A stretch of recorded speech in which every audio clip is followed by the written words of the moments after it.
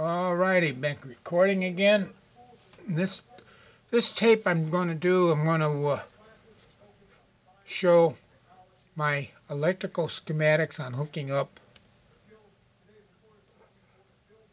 the pulse generators to the emitters to the ion thruster from the high voltage.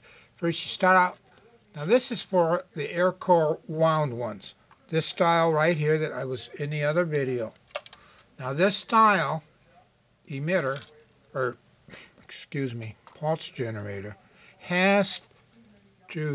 requires an adjustable air gap between the high voltage static generator and the lead powering the pulse generator. This is just resistance. It's all by induction, and the lead comes from here down to the emitter, more resistance, and then ionization to the ground. You can see where this is all grounded, and this is how that is put together. Now this is with a bifilar wound type pulse generator, where you have a ground, of course, from your generator. This goes in positive. My generator puts out a positive charge. It does not require a spark gap. It's not necessary. In fact, don't use it. You're just wasting time and effort. It goes through the pulse generator. In the pulse generator, as you can see, on this particular one, the diagram shows the other end of the wire on a bifilar, because there's 4 wires coming out of the bifilar. As you can see on this setup here, you don't have to use, you can just dead end what you're not using. I'm using input on one side of the primary coil, and the other end of the wire goes to one emitter. And then on the secondary coil, which I call secondary coil,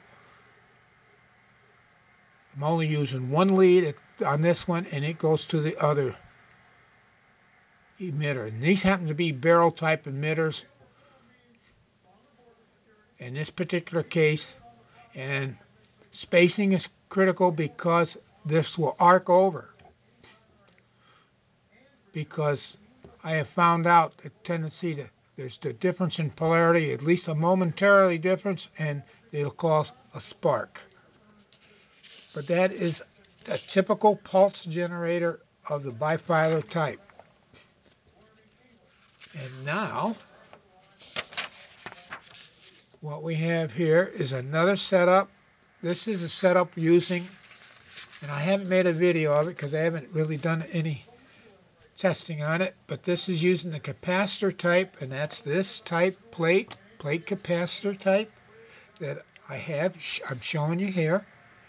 And this is how the schematic would be of that, and it's running both negative. So you have plus, negative. That's how I depict it. In this particular case, I'm running a neutral, and the only reason I have a neutral built in to this system, it's got 2 emitters, is for the simple fact, as you notice, it has no earth ground.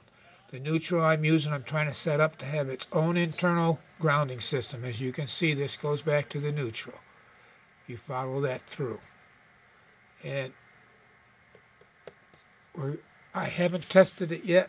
I haven't tested my theory and my work yet. We're going to find out here later on this year, I hope, soon. This is the same system without using the neutral. You just have this basic capacitor pulse generator coming from high voltage. It just goes through and fed right to the emitters. In this schematic, you have your ionized charge, and it goes to earth ground. It's that, and that's as far as we're going to go here. And that should do it. You should have give you a good idea.